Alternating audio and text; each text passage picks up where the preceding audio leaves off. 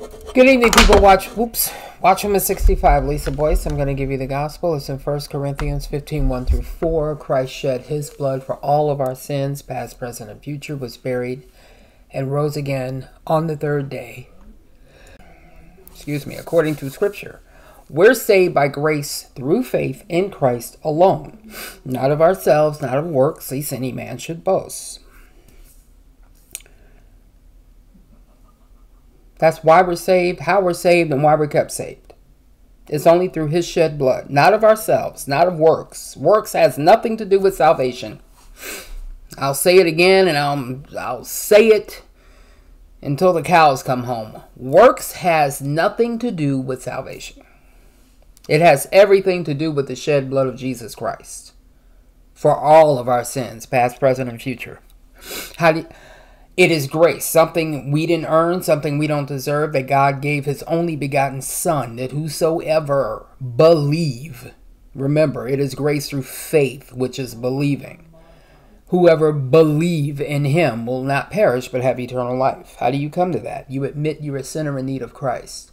The moment you put your faith and trust in Christ, the moment you accept Christ as Savior, not only are you saved, but you are justified by the blood of Jesus, rapture ready, which again is going to happen at any time, and sealed until the day of redemption, which means you cannot and will not lose your salvation.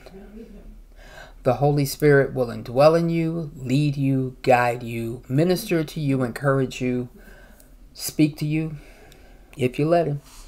That's what he does. He's your best friend. I always say that. Now, there's a lot of focus about 2030. Lots of stuff about 2030. This article actually came out yesterday. It's on the Defender. It came out yesterday. Now, everything has to be set up by 2030. Right? Everything has to be set up by 2030.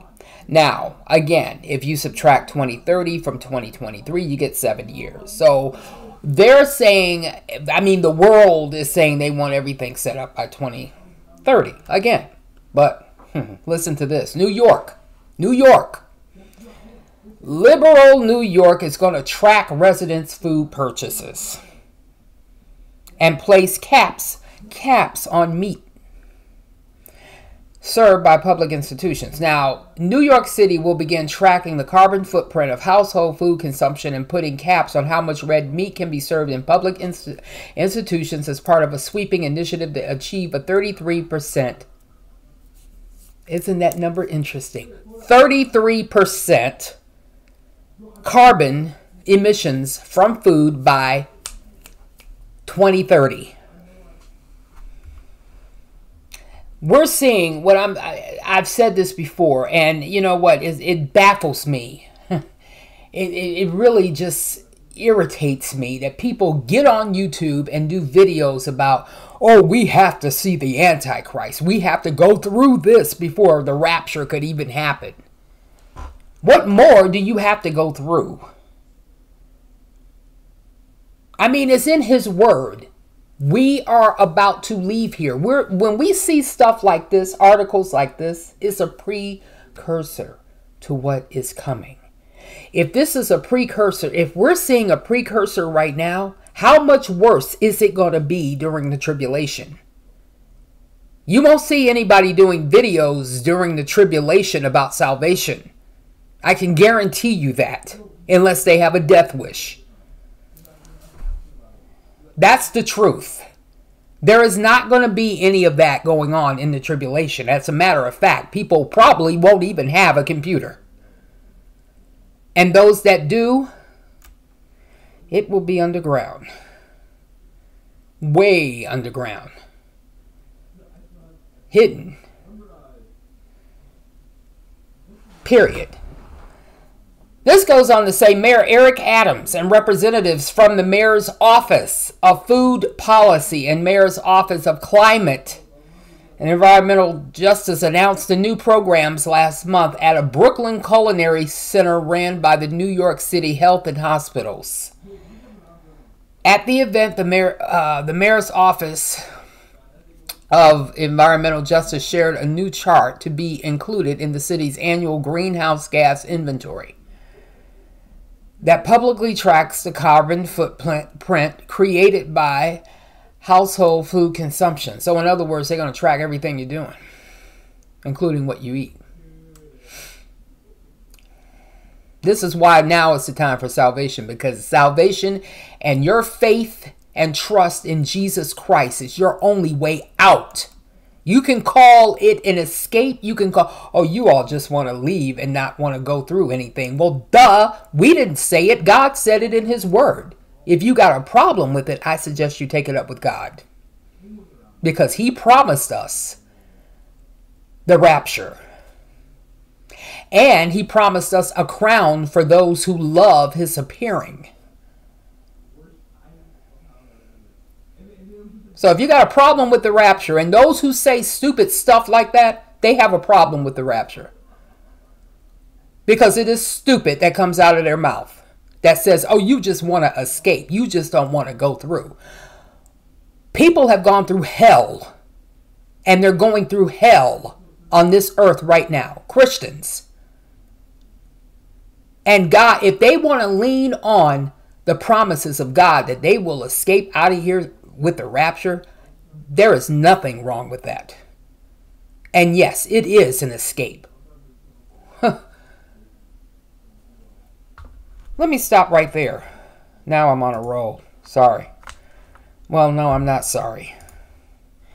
Let's just look at, again, let's just look at, let me get the King James out. Let me look at, because I'm a King James only person. Let's look at Revelation again. Revelation, one of my favorite verses.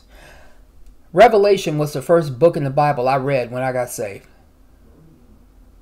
And everybody said, don't read that, don't read that. I read it, I was fascinated. Because thou hast kept the word of my patience, I also will keep thee from the hour of temptation which shall come upon all the world. All the world, to try them that dwell upon the earth. I will keep you from that. Not put you through that. Not see to it that you go through it. Not see to it that you go through and come out. I'll protect you. No, I will keep you from. I will snatch you out of here. Okay? Please. You want to go through hell on this earth and you're not saved, and you talk about Christians who believe in the rapture, you go ahead. Because hell you will go through on this earth if you're not saved. Will you get saved during the tribulation? Yeah, but you'll die for it. Just saying. This goes on to say the city has already produced emissions data from energy use, transportation, and waste as part of an annual inventory. But the addition of household food consumption data is part of a partnership that London and New York launched with American Express, C40 Cities, and Eco Data Lab. Commissioner Rohit Aggarwala, is that the name? Or aggravation, so to speak, from the New York City Department of Environmental Protection announced at the event. He said the inventory also will measure greenhouse gas pollution from the production and consumption of other consumer goods, like apparel. Whether or not those items are made in New York City.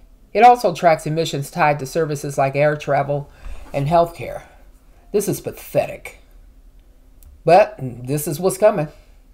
This is what's coming.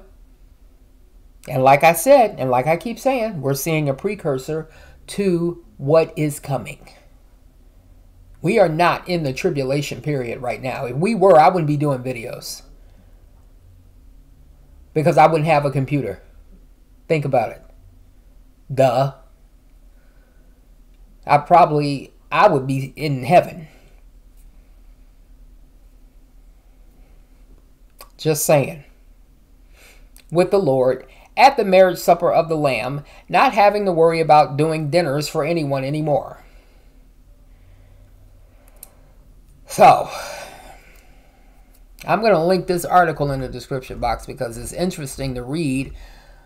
They want all this in. The report assesses a consumption-based emission C40 cities across the world. Across the world, produced by food, clothing, transportation, building, infrastructure, and household appliances, and calls for those emissions to be halved by 2030. You can read this for yourself. It's interesting. So, I will be back later. Thank you for your support. Everybody who supports this. This is a ministry, and it's a full-time ministry for me. Because I'm always watching stuff. And I always try to get on here and report it before.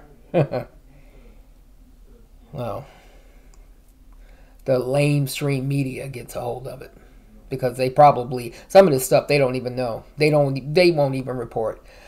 But anyway, that's okay. Love you all. I'll be back tomorrow. Thank you.